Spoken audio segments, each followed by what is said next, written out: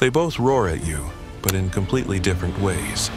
One unfurls its power like a finely tuned symphony, smooth, balanced, precise, almost surgical in its delivery.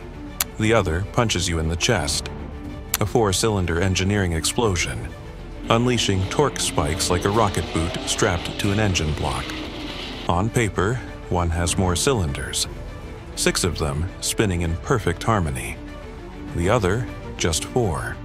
Yet between them lies one of the most fascinating comparisons in modern automotive performance: BMW's S58 Inline-Six versus Mercedes-AMG's M139 4-cylinder. These are not just engines, they are statements. They represent 2 very different philosophies of performance, 2 engineering cultures, and 2 very different answers to the same question. How do you make an engine feel alive in the 21st century? This is not a simple horsepower contest. This is a clash of ideologies.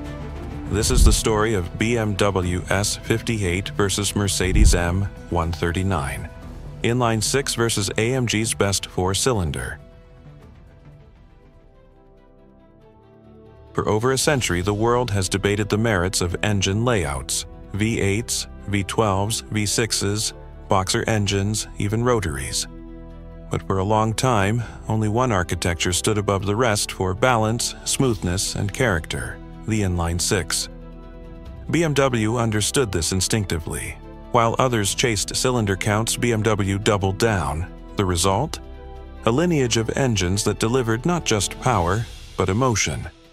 Engines like the S54 and S55 became cult legends because they felt alive, not just tuned. But time marched on, emissions tightened, turbocharging became inevitable. BMW's answer was the B58, a 3-liter turbocharged inline-six that proved the brand could evolve without losing soul. And then, for the M division, they took the B58, learned from decades of motorsport and high-stress abuse, and created something truly extraordinary: the S58. Stronger, colder, more responsive, more enduring. Twin mono-scroll turbochargers, a closed-deck block, reinforced oiling systems, race-grade cooling. In the M3 and M4, it produces over 500 horsepower and does so with a mechanical confidence that few engines ever achieve. This engine doesn't just deliver power, it sings. It doesn't just rev, it commands. The S58 is not only one of BMW's greatest engines, it's one of the greatest inline-six engines ever built.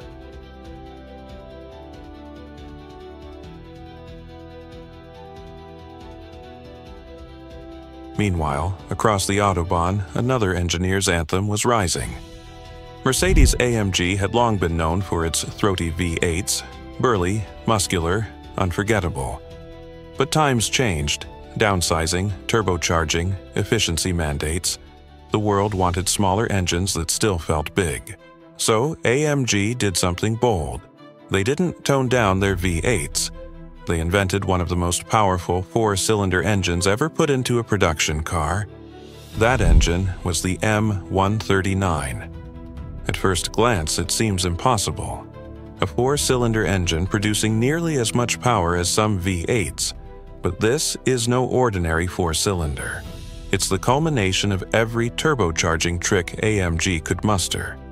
High-pressure turbochargers, direct injection that rivals race engines, a crank and block structure that doesn't buckle under torque. The claim to fame? The M139 has held titles like highest specific output per liter of any production 4-cylinder engine. It's tight, it's fierce, and when it spins up, it doesn't just make power, it explodes with it. In cars like the AMG A45 and CLA 45, the M139 rewrote what a small engine could do. And suddenly, the question wasn't whether more cylinders were better. It was whether a 4-cylinder could outperform engines that had traditionally dominated performance cars.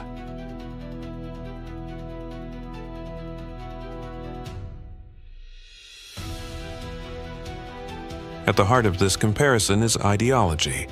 BMW's S58 is rooted in balance and harmony, 6 cylinders firing in an even rhythm, mechanical symmetry that makes acceleration feel like a steady crescendo, a note that climbs without harsh edges, a torque curve that rewards revs, a power delivery that feels alive instead of frantic.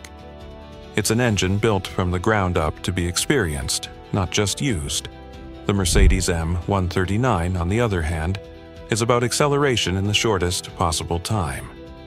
Explosion after explosion of turbocharged force, a tiny displacement stretched to impossible levels of output. Quick throttle response, high boost, maximum torque as early as possible. Where the S58 feels like a long-distance champion, smooth yet strong, the M139 feels like a sprinter.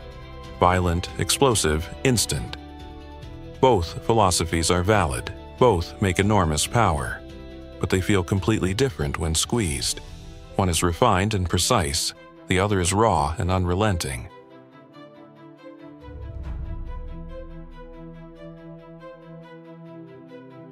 Now, let's talk numbers. Stock, the BMW S58 delivers around 473 to 503 horsepower depending on tune. Torque figures are healthy, delivery is linear, and the engine has shown an impressive ability to handle big upgrades while remaining reliable. Tuners routinely push the S58 into the 600-plus horsepower range on stock internals with upgraded cooling, intake, and software, all without catastrophic failure. In the real world, the S58's strength isn't just its power, it's its predictability. Once you learn how it makes power, you can chase it higher and higher without banking on miracle parts. The Mercedes M139, meanwhile, pushes similar power figures from a much smaller base. Depending on trim, the M139 delivers 400 to 430 plus horsepower stock, and thanks to AMG's engineering and high-pressure turbo systems, it is extremely responsive down low. In terms of tuning, this engine responds extremely well to boost, increase, and fueling support. But the potential gains are often limited more by cooling and exhaust back pressure than raw strength. In short, both engines can make serious power, but the S58's architecture gives it a broader platform for extreme builds, especially when heat management is addressed.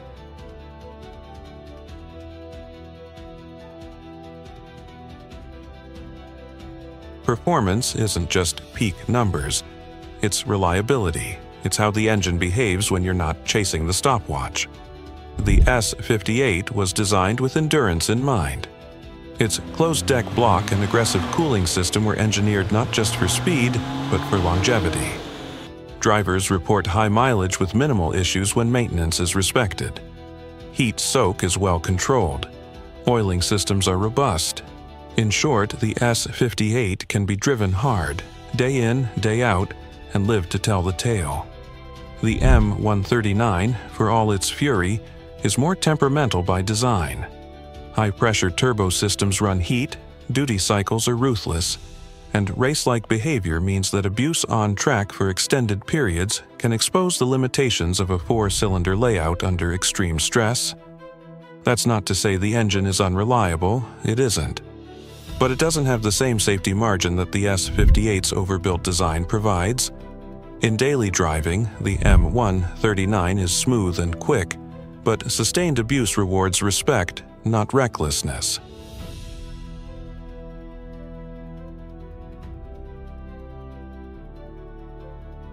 Anyone who's owned or driven both will tell you this. The S58 has a character that grows on you.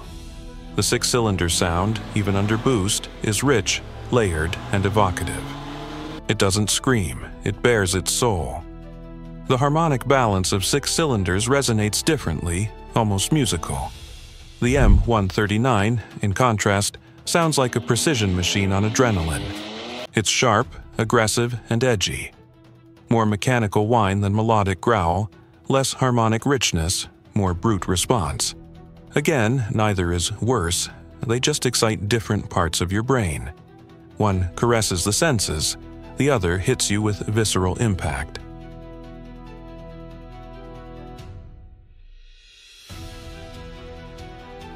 Now, let's answer the question every viewer wants validated. Which engine is better? The honest answer is, it depends on what you want. If you want an engine that feels alive in every gear, responds predictably under tune, can handle high horsepower builds, sounds rich and characterful, excels on the track with endurance, then the BMW S58 is your weapon of choice. It's not just power, it's power with precision, power with balance, power with soul. If you want an engine that delivers explosive performance out of a small package, showcases cutting-edge turbo tech, feels instant from idle to redline, and rewrites what a four-cylinder can do, then the Mercedes M139 is a tour de force. It's brutal, it's edgy, it's unforgettable.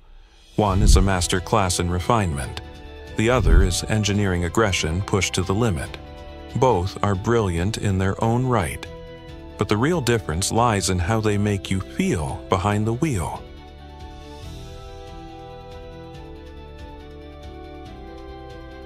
This battle isn't just about cylinders, boost, or displacement. It's about worldview. So, what do you think? Is the Inline-Six still the pinnacle of engine design, or has AMG's M139 proven that brute turbo force can rival tradition? Tell us in the comments. And if you love deep dives into engineering, culture, and the engines that define eras, subscribe to Past Pistons, because here we don't just talk about engines. We bring them to life, one roar at a time.